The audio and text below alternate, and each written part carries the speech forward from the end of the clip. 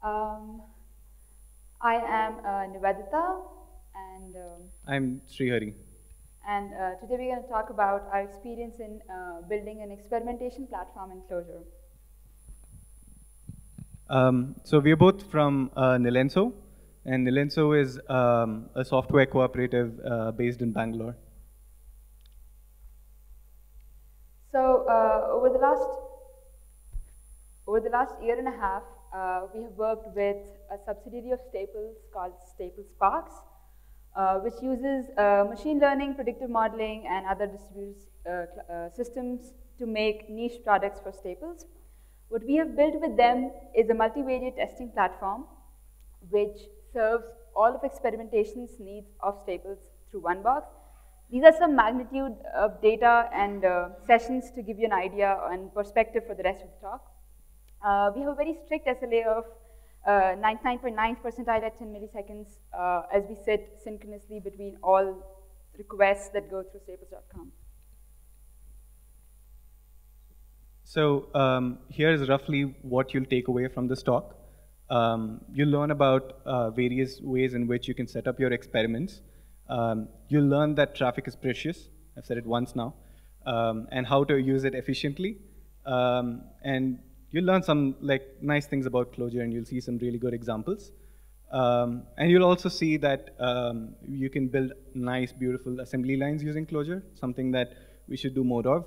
And you'll also see how you can test a complex system using simulation testing.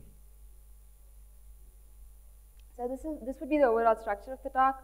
We'll spend some time explaining in brief the domain of experimentation, especially in context of the app we have built. Then we'll go into the implementation details of the app, and then we'll talk about how we tested the app using simulation testing. So the first portion of the talk, the domain itself. Science. So the scientific method has been in use by humans since the 17th century, where we propose a hypothesis, test it, do some measurements around it, and then based on the measurements that we did during an experiment on that hypothesis, we say the hypothesis was correct or incorrect. Experimentation is a step in the scientific method which lets us compare two competing hypotheses. So for example, the most common example would be a vaccine trial where you could divide your target population into two groups of control group and treatment group, where the control group doesn't get any vaccine or gets a vaccine that is already there in the market, and the test group would get the vaccine that you're trying to put in the market. So then, after a certain period of time, you would compare the test group against the control group to see how effective the vaccine has been. So historically, experimentation has been used extensively in, say, medicine or genetics, but more recently, we are doing this to businesses, right? We are evaluating business ideas against each other, and we want to compare, say, which one is better than the other. And the basic underlying fact is that we use hard data to make decisions. And by experiment, we mean controlled experiment specifically. So we'll go through a few basic terms before we jump into the details of experiment infrastructure. But say something like a hypothesis, right? Like a term like a hypothesis can use some explanation. It can be as simple as, say, on the web, a red button is more compelling than a blue button, or the other way. You can also say that one model for making an offer to a user is more effective than another model. Or say you can even evaluate entire products. Like say, I've been using an email service for 5 years and I want to test a new one, but I'm not sure which one to use. But you can use experiments to make your decision. And say even you're comparing different coupon services or something. Another such keyword that we'd use a lot is treatment. And we colloquially refer to it as a bucket. And we'd use this, we will be using this interchangeably through the talk. So treatment is basically the value for a variable in your system, right? Imagine your red-blue experiment. So the color is the variable, and the values red or blue would be the treatment. And typically what you have in an experiment is a control treatment and a test treatment. So control is effectively no treatment, and test is your hypothesis. And there's no need for your experiment to be restricted to only two treatments. You can have as many treatments as you want, say red, blue, green. Another term we use is coverage. So, for example, you're testing a recommendation engine using our experimentation platform, and we tell the recommendation engine, yes, give a recommendation on this product. But when they try and apply this treatment on real time, they figure out that the product that they're giving recommendation on is actually out of stock. So they can't really give this recommendation. So they do not confirm that treatment with us. What they do is, so that particular session or that particular user for which the recommendation was being given should not be considered part of the experiment. So when we are measuring the experiment's success, we should not say that the purchase made by that user was because of the recommendation that we said we should give, because we did not really show it. So coverage of a treatment is very fundamental in ensuring the precise measurement of an experiment. What we do in our system is, by design, we assume every treatment that we give out to our clients will not be shown. So there's an explicit acknowledgement or explicit confirmation required from the client side, where the client says that I have applied the treatment that you've provided, so please consider this particular user, this particular session as part of the experiment. And it's quite fundamental because, say, in our case, say only 10% of the actual traffic is covered, so it really skews your metrics if you're not looking at coverage. So here are, for example, the sequence of interactions. Like, we are not getting to any Clojure yet, but there's lots coming. So just like, the domain is kind of heavy, so like we want to get through those parts before we show you the Clojure so that it's actually meaningful. So here's, for example, the sequence of interactions that you and I will have. Say you're the client of the experimentation platform. Say I'm the experimentation platform. So first you say, oh, there's a new user. Here's the user, or here's what the session ID of the user is. And then I'm like, okay. And then you're like, give me the treatments for this guy. And say I want the checkout page wala experiment, and I want the red-blue experiment. And then I give you the buckets for that guy. And then you're like, oh, I actually showed the button to this guy. And then you're like, you tell me that you showed it. And that's the confirm treatment call. And then you're like, this guy did something interesting. So like, he made a purchase or something. And you want to let me know that this thing happened, because you later want to measure against it, right? Like, you want to say, how many sales dollars has this thing made over the other, or what's the margin, or something like that. So now we'll go through the basic infrastructure, experiment infrastructure. The most basic of an experiment can be where you have one experiment and you have two treatments under it, control and test. And you divide your user or the traffic that comes to your system into these two buckets. And then control can be essentially no treatment, and test will be the hypothesis that you're trying to test. And then you run your experiment for a certain period of time, and then you compare the measurements of test against control. In this case, traffic is split between control and test only. And like we said before, it's not restricted to only two. So you can have as many treatments as you want, but note that the traffic is split between them. And then you're free to compare as many treatments as you want. So you can compare control against test 1, or control against test 2, or even test 1 against test 2. So once you've set up your experiment, you want to run multiple experiments at the same time. One way to do this would be to share traffic between them. This would be the messy way of running. Actually, the term messy is not really used in the domain. We have used it just because.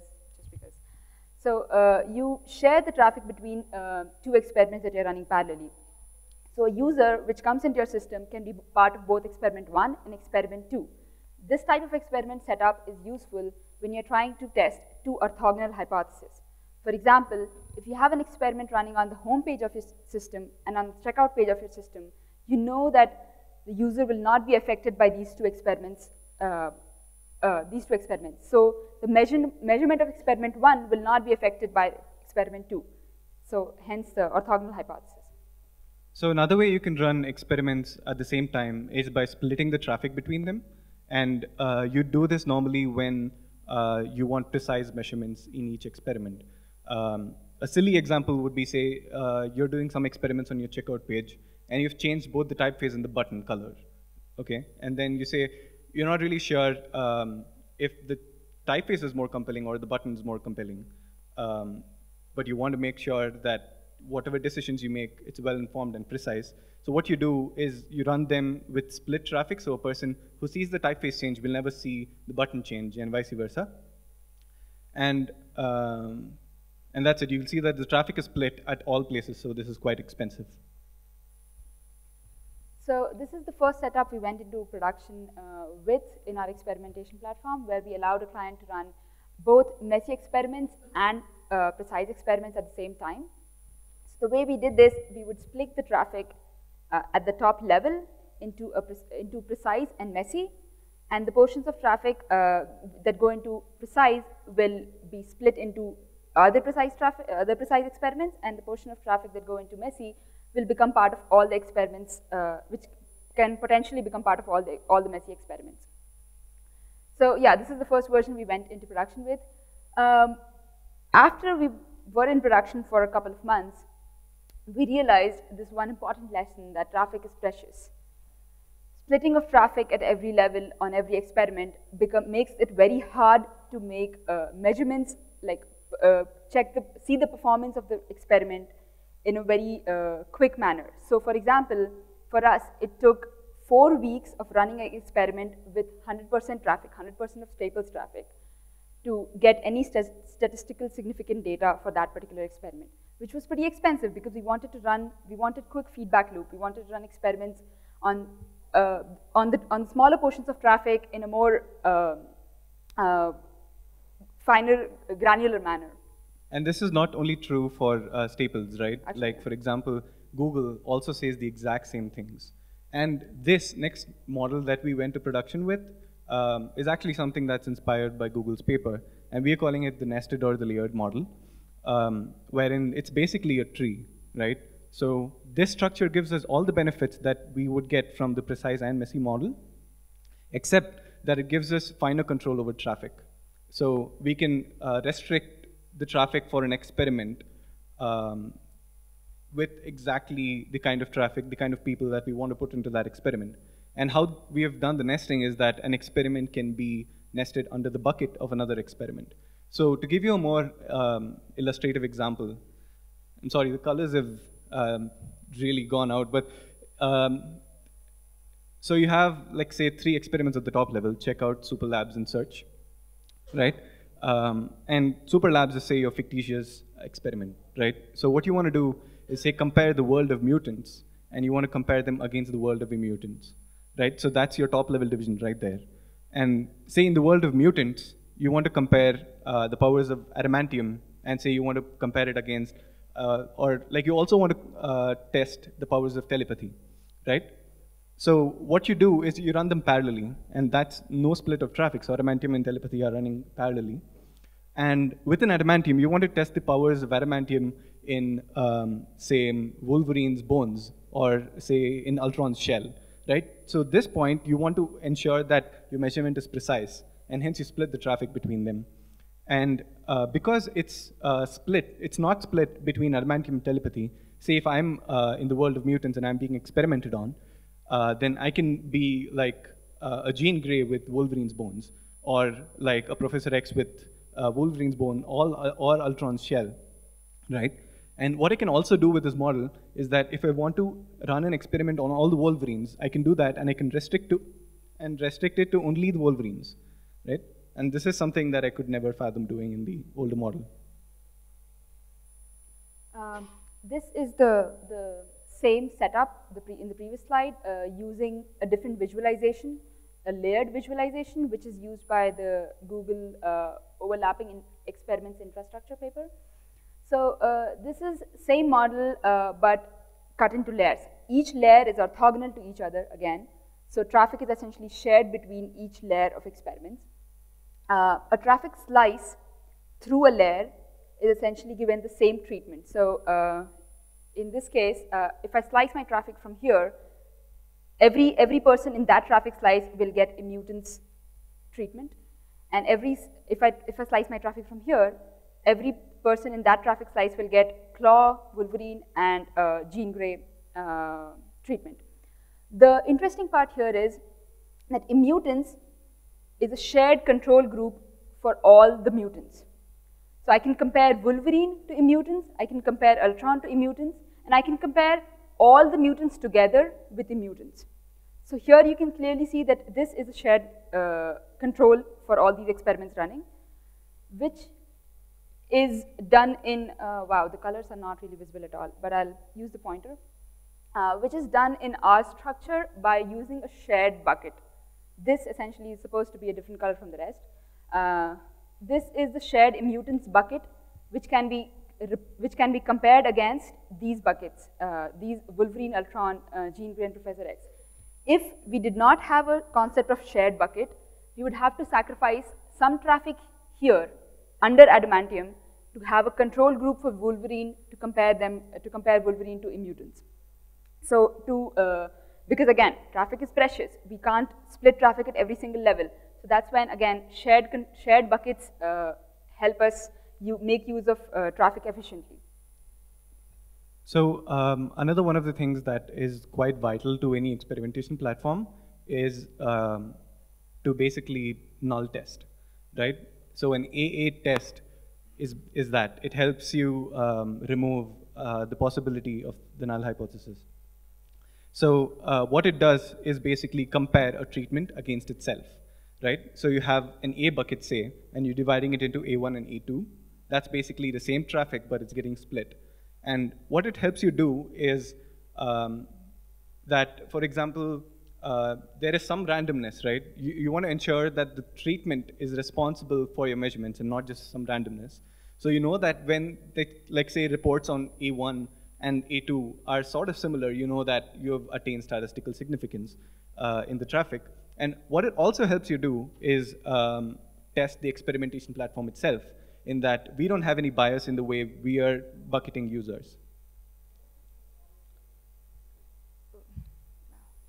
So let us know if that's not, is that legible? Can people read that? Sorry, there's something wrong with the converter. So the most frequent question people ask us when we explain the thing that we're building is, why not use a third-party app, which is out there like Kissmetrics or Optimizely or any other such app? So we've thought about that, and there are reasons why we can't use them or why we wanted to build it ourselves. So we wanted to be able to run multiple experiments over the traffic that comes into our system. But not only that, we wanted to have a finer grained control over how the traffic flows over all our through all our experiments. Second, our platform is very e-commerce opinionated. The data we collect and the metrics we report on are metrics like margin, conversion, and sales dollars, which again is like our system is very built to measure these metrics in a very good way. We really needed low latency because again, if you go to staples.com right now and search for a product, staples.com is asking us which search algorithm should I use for doing this search and then giving you the result. So we're sitting in every single request that goes through staples.com, and that's why we need to be very fast. We needed real-time reports because that's the thing people want. They want to see the performance of the experiments that they're running as they're running it, not after 2 months or not after a certain period of time. We wanted to have this feature called controlled ramp-ups of experiments. So if you're running a risky experiment, a new model that our data scientists came up with, which they're not sure of how it will actually work in the real world. So you don't want to assign 100% traffic or a huge chunk of your traffic. You don't want to expose a huge chunk of your traffic to that experiment, to that risky experiment. So you start with a very small amount of traffic. You start with 10%, you start with 5%. And then as the time goes by, as you get the feedback from that, using our real-time reports, as you get feedback on that experiment, you increase the amount of traffic that goes through it.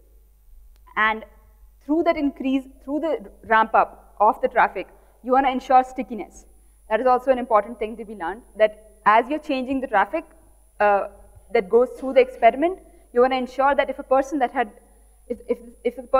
received one treatment in the beginning of the experiment should receive the same treatment till the end of the experiment. Layered experiments, and we wanted statistically sound data, which can be audited by our data scientists and other people. And again, we wanted to build a system that can be very deeply integrated with other systems in our client's ecosystem so that we can leverage the data from other systems as well in addition to the data that we collect. We're calling the slide Parantu because we didn't really come up with another better word. That basically means but, watch out for these things. So if you do decide to build something like this by yourself, you need to understand that it's quite complex. You'll have to read thick statistics books, and the field is like in the experimental, in the research phase for the finer details, and you will have to read some white papers to understand a few things better. And it's a significant investment of time, right? Like if Google, Netflix, or Microsoft are any examples, it takes them years to build this. It has taken us years to build this and years to get right. So understand that it's a big undertaking. And for all you know, what you need is a third-party service that gives you like quick access, and you just want to get it up and running. And you should try it out before you're sure that you want something like this. And of course, we didn't build it ourselves. We had a team of statisticians there to help us. The next section is the implementation detail of the system that we built. So this is the sort of the overall structure of the system. It's not very complex, but there are 4 major parts to this system: the API service, the reporting service, I have the pointer, the Postgres cluster, and the ETL service. We'll go into a little more detail with each of these things in a bit, but as a brief explanation, the API service is the one that serves all the client's runtime needs, where they start a session with us, they ask us for treatments, we give them treatments, they confirm a treatment, they record events saying purchases happened. So all that happens here. This is the portion where they set up an experiment and the scheduling of the experiment and all that, and they report on the experiment. The cluster is essentially the state of all our functionally written code. So we have actually, we maintain a Postgres cluster ourselves, where we have one master and 3 standbys. One of the standbys act as a reporting DB. We'll talk about it in a bit. Then we have an ETL service, which again is written in Clojure, which talks to Redshift and our API service. So in the API service, one of the more interesting parts is how we bucket users, right? And here's a simplified version of that, and I'll walk through this really quickly. So what this is basically a tree traversal. So we walk the tree breadth first, and like for each level of experiments, for each experiment, we bucket you. And the way we bucket you is ensure that if you have been given a bucket before, we give that back to you. And that's on multiple levels, right? Like during this session, on that device, on that group of devices, we ensured that you get the same treatment. And if you haven't been assigned to this experiment before, we roll a fair die and put you into one of these treatments and give that back to you. So the Postgres cluster we talked about, again, this is a functional conf. I don't want to go into details of it, but since ours is a very data-centered domain, we wanted to ensure that the data that we save has integrity and we don't lose a lot of data. So we need a very quick failover mechanism. If our database crashes, we need a very quick way of making sure that another database comes up in place of it and we're able to write to it. So since we were using Postgres as our runtime database, because again, it's awesome, as a OLTP database at least, there was no out-of-the-box Postgres cluster management tool out there which we could use. RDS at that point did not have read replicas for Postgres when we started building this thing, and even with RDS, I don't think there's a failover mechanism in place. So we built it ourselves using a tool called Rep Manager, which Second Quadrant builds and maintains. It's an open source tool. So what it does is you essentially have a cluster of nodes. It's not that, it's a very simple leader selection process that is done in Rep Manager, where if a node fails, the rest of the nodes select a new leader, and that comes up as a new master, and the rest of the nodes start streaming from it continuously. The interesting part was the multiple lines of defense we built against such failover scenario, not just at the cluster level, but inside our application itself. So the first line of defense is, of course, when such thing happens, the cluster itself, the rep manager itself, pushes a notification to all our application servers that, hey, your master node has changed. Figure out, like, make sure you're writing to the correct one. Then the next level of defense was, of course, all our applications keep polling for the master. They keep checking, can I write to this master? Can I write to the master? Can I write to the master? The moment they say, I cannot write to the master, they have a list of standbys. They can figure out which of these I can write to, and then they start writing to the new one. Because in our cluster, only the master is writable. Rest all are hot standbys, which are read-only by default in Postgres. The last thing that we did was using ZFS instead of the regular file system on Ubuntu. ZFS allows us to have mirrors and incremental snapshots which can be backed up and recovered from very easily. So the other side of experimentation is where you measure things, right? So we do most of our real-time measurement in Postgres, and what we feel is that Postgres has the sweet spot, right? That it's not great as a warehouse. It's not, say, as good as Redshift with months of data, but what it is good is that you give it 300 to 500 gigs of data, and it's really good at pulling reports really fast on them. But another restriction that we had is that since we built it as a cluster and the database is streaming live from the master, we have to use the same schema as the master. So we don't have a separate, say, reporting schema. What we did was changed what's underneath. So we configured a file system and the hardware to read as fast as possible from disk. And that's what we essentially need for large queries. And so we actually did end up doing a lot of crazy Postgres optimizations, and you can come to us later for that. And here's another parantu, is that maintenance is sometimes definitely underestimated. With respect to Postgres, the reclamation of, like, we do have a purge strategy in place in an ever-increasing DB, but the reclamation of space and reuse of space is still sort of an unsolved problem for us. And here's a shout out to the PostgreSQL community. We've gone loads of times to IRC on Freenode, and they've always given us answers or explanations. So Postgres provided us with the real-time reports that we needed, but we still needed a way to report on historical data, like year and months of data that we have recorded so far in our experimentation platform. So we thought of using a real OLAP solution. So we tried Greenplum as the OLAP solution because, again, it was a cluster over on top of Postgres. The loading reporting was pretty fast. It even had the upsert or the merge strategy, which most of the OLAP solutions lack when loading the data into it. But again, it's not hosted, and maintaining and standing up the cluster in Greenplum, at least to untrained people like me, seemed very expensive. So we used, again, Amazon's Redshift. That's pretty well maintained by Amazon. And the reason we used it was not only that, we already had other systems in our client's office which were using it, and we wanted to be able to report across systems again, so we went with the same data warehouse. So to move data from our system to the OLAP DB that we had, Redshift, we used, we built an ETL service for it. So the way it worked was we had events, stream of events that our API sends out and writes to the disk, and that goes to S3. Those event files are then pulled from S3 using our ETL. The ETL service pulls those things from S3, transforms them, and loads them to Redshift.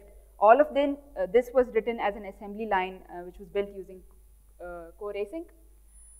So this essentially sums up the entire ETL process that we had to do. And you can see, like, this is essentially all written in core.async. Core.async gives you a thing called pipeline, which has one input channel, one output channel, and it takes a transducer, which transforms things from the input channel and puts them onto an output channel. So if you can imagine all these steps in the ETL process as different groups of people in a factory with an assembly line. So extract process is done by that many number, and the second parameter to the pipeline is how many threads you want to run for that particular job. So that many number of people in a factory doing that job, extracting data and putting into another conveyor belt for the transform job to pick that up and start doing its thing. So this is essentially, an assembly line. So apologies for coming to this so late in the talk, but we couldn't miss this. Well, I would say one of the most beautiful examples of Clojure was the previous slide. But given that, let me go to this slide. I guess most of this slide can be summed up to we really like Clojure, and I really like Rich Hickey. But to be honest, like, it really lets us focus on the actual problem.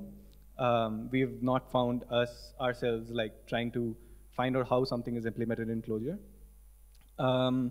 It's really expressive, right? The assembly line, we'll show you a lot of examples ahead also. And then we want to be on the JVM because we want to be fast, and we want the standard tools for debugging, profiling. And it's also, it was the established language of choice amongst all the teams at SparX, and we want to leverage the Clojure talent.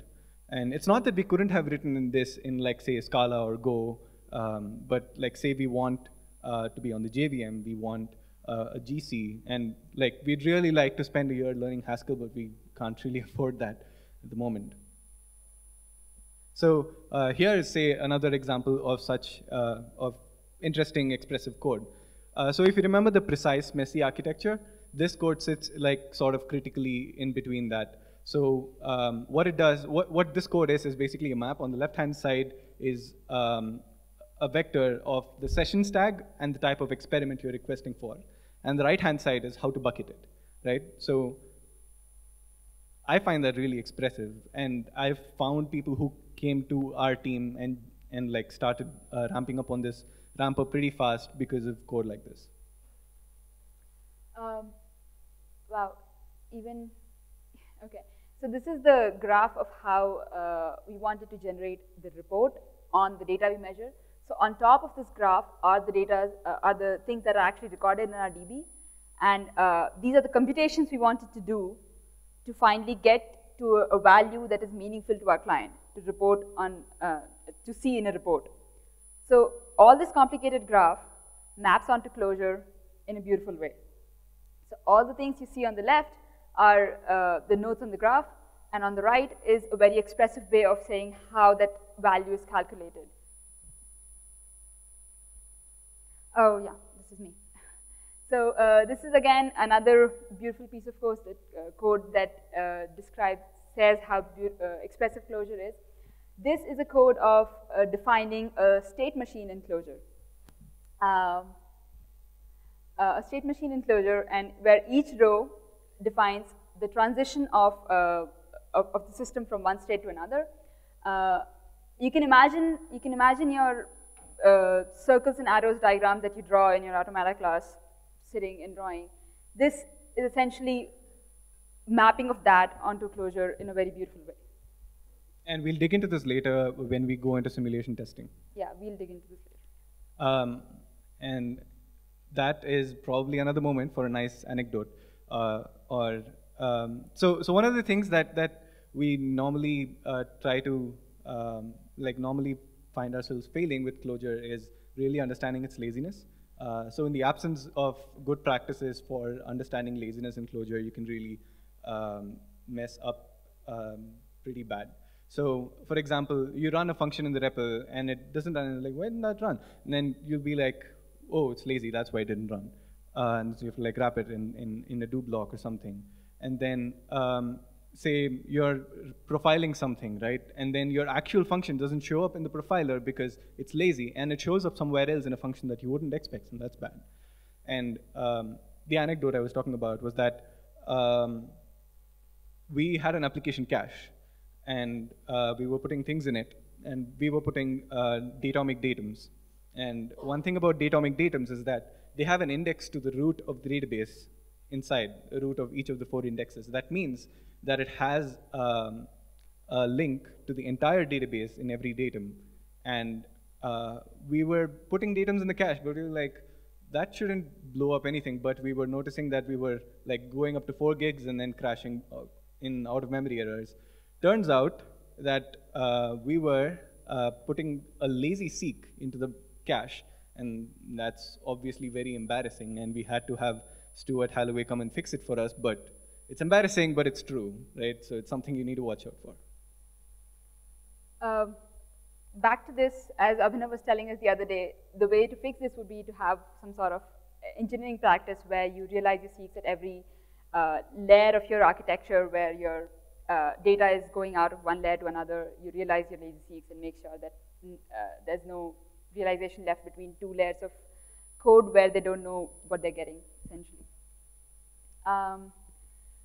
So this is the last part of our talk. So we built a system. We thought it was working because all our tests were passing, all our unit tests, integration tests were passing.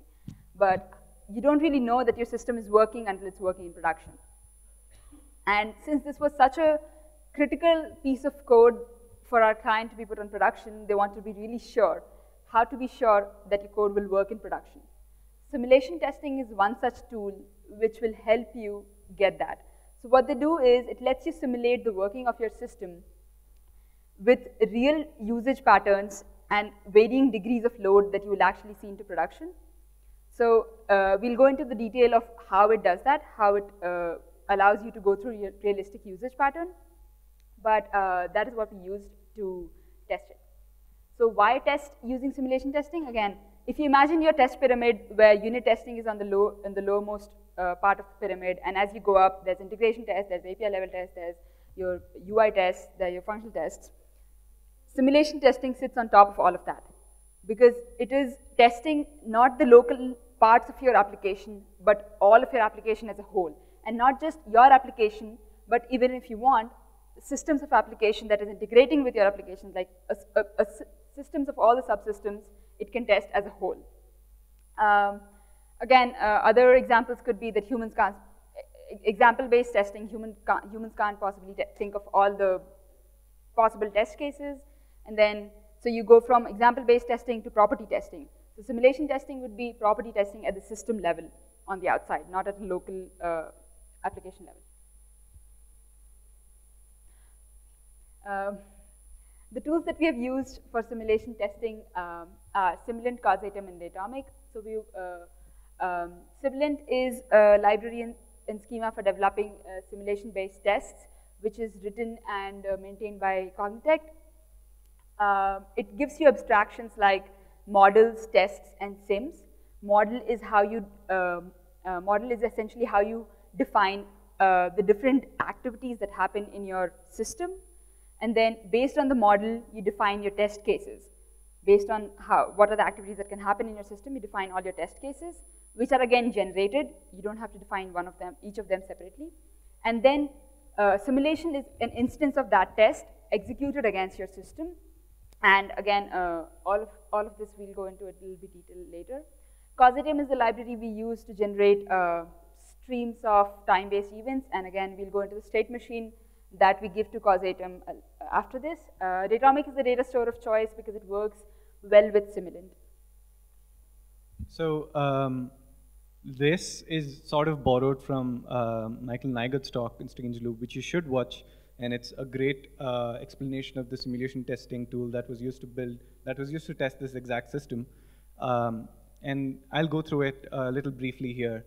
So what you have is your system under test, the big circle, and the simulation runner there. So these are the two main important parts in this thing. So what you have is the activity model. So let's go through this from the top. So activity model is your state machine that describes user patterns on staples.com, say. And you generate a bunch of events from that state machine. So you're like, this is how 100,000 users will behave on my system. And then you're going to take this and give it to the simulation runner. And the simulation runner is going to run the sim, but what it has to do first is establish state on the target system, right? And you do that first. And once your target system is in an expected state, you run the sim. And when you're running the sim, you're going to record every single thing that happens in the sim. And that not in a log, but in a database, right? So you have, at the end of a sim, right, you have the system's output and the entire log of the sim inside the database, which you can then use to run validations. So this is the state machine that Nid was explaining earlier, and I'll go into it in a bit detail here. So all these keywords that you see here are basically states that you can be in as, say, a staples.com user, right? So what you can do, you can log in, you can make a purchase, you can say go to some special page that I make a note of, and things like that, right? So all those things are your states, and each row in this thing represents a state transition. So you can go from logging in to, like, say, a place where a promo is displayed. And the probability of the state transition is the third column. So you can say, what is the probability of this user going into that? And the last two columns are like, so there are some real-time constraints on how fast you can do two actions. So that is specified in the min delay. And the max delay is how, like, for example, if a session times out before you do something, you enforce that and say that your users have to behave this way. So that's like the max delay thing.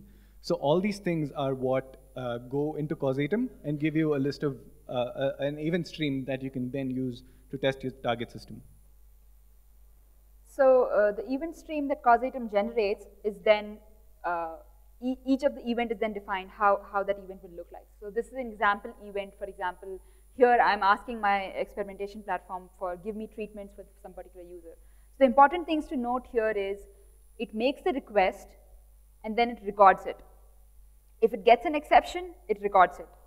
That's the important part. Whatever happens, it just records whatever happened and moves on, because it's not asserting anything here. It's not waiting for some kind of special response from thing and then acting upon it. It's just recording everything and then moving on. So this would be so imagine your simulation testing as sort of a, you can compare simulation testing to functional programming in a way where you imagine the system like the target system under testing, which you're trying to test, can be like imagined as a pure function. Pure function, not completely pure because it might have some state, but given a certain state, it should behave in the same manner. So you extract out the setting of state and the tearing down of state as an explicit step in your simulation. So before you run the simulation, you set up a certain state on your target system. In our case, it would be set up this merchant, set up these experiments for that merchant, and some business rules that we need for that particular merchant. Then you run the bunch of the streams of events that you had generated, streams of activities that users can do on our system.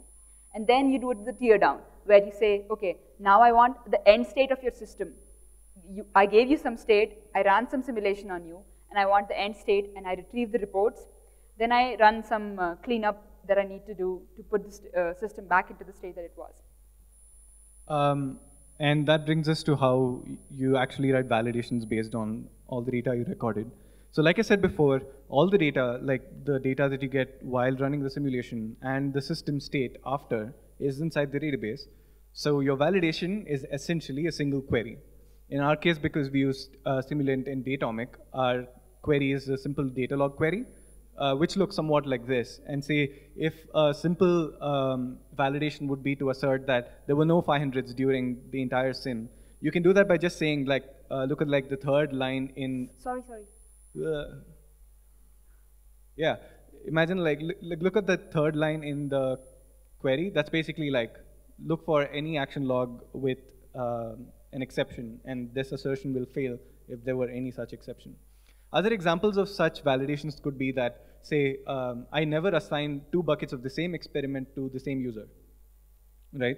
Or say, if my traffic distribution is 60-40 between 2 buckets, I ensure that at the end of my sim, and if I had, say, 1,000 users, 500 and 500 is the split. And, or like with a certain error margin. And then you want to check that. So I can compute these reports, right? The reports that my experimentation platform will generate. I can do that in the simulation testing platform. And so I can compare that report and the actual report of the system and ensure that they match as well. So the simulation testing we used actually helped us find some critical bugs in our system which were actually missed by our QA team, and which were not bugs that we could see it happening, like we could see that. The other thing that this gives us, because so you're recording everything that is happening in your system, right? You're not missing out anything. So you can run diagnostics on what happened, why things went wrong. So we found a bug that, okay, I gave 2 buckets of the same experiment for the user. Why did this happen? What was the state of the system when this happened? So in our simulation testing tool, this is a thing we run, say that print the timeline for the token. Token is the thing that identifies a session, and it gives a result like this. This is a very cropped out result of what the actual timeline looks like. So we can see that this is the post. At this time, the session started. This is the time it took for this target system to respond. At this point, it did this request. This is the time it took to respond. This is the response it gave. What was the status code and all of that. And you can this will help diagnose the actual problem that you found in your system. And no, actually, I think this is you. Sorry. So all this is simulation testing again is really good, and we should definitely use it. But I would also like to point out a few things that are hard to do.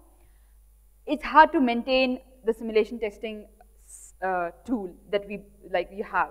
For example, the testing suite, whatever, if you want to call it, because you're testing a cluster of systems, right? Every system moves at its own pace.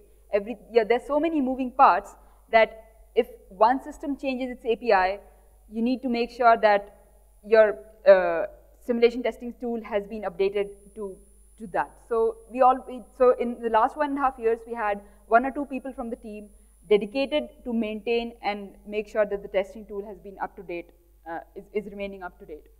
Then again, the reason you run tests is to make it part of your development process, put it on CI. So imagine putting a unit test suite on CI for one service. That's easy. Imagine putting an integration test suite on CI. That's also easy. Imagine putting an end-to-end test. That's slightly hard. Imagine putting a browser test. That's also slightly hard. But all of that for n number of services that you're running, that becomes super hard. So when we were actually trying to put the simulation testing suite that we had on CI, and I'm like sort of embarrassed to say that we couldn't, but it's still in the process. We'll get there. And then simulation testing can become part of your normal software delivery process, where every 3 hours, a simulation test is run against your system to make sure that all of your systems are working in the manner that they should. So in conclusion, traffic is precious, and that's, I think, the 4th time I've said it. And so keep that in mind. It's not just us. It's not just Staples. It's Google. It's everyone you can think of who's doing experimentation. Keep that in mind. And then you can build assembly lines in Clojure really well, and you should probably use that, and ETL is a good example of where you can use that. So thanks for that. And test your system from the outside, use simulation testing, and yes, use Clojure. And here are some really good papers that we went through and books that we went through. These will remain on the slides, and we'll put them up somewhere. You can go through them later on. And that's it from us. Thanks.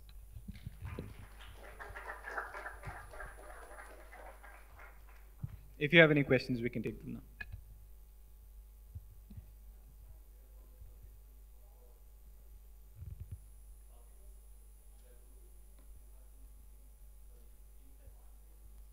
Yeah? Right.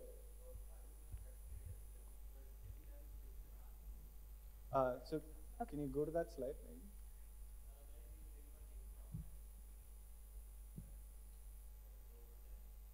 Okay, sure. All right. We can take this offline. All right. Thanks.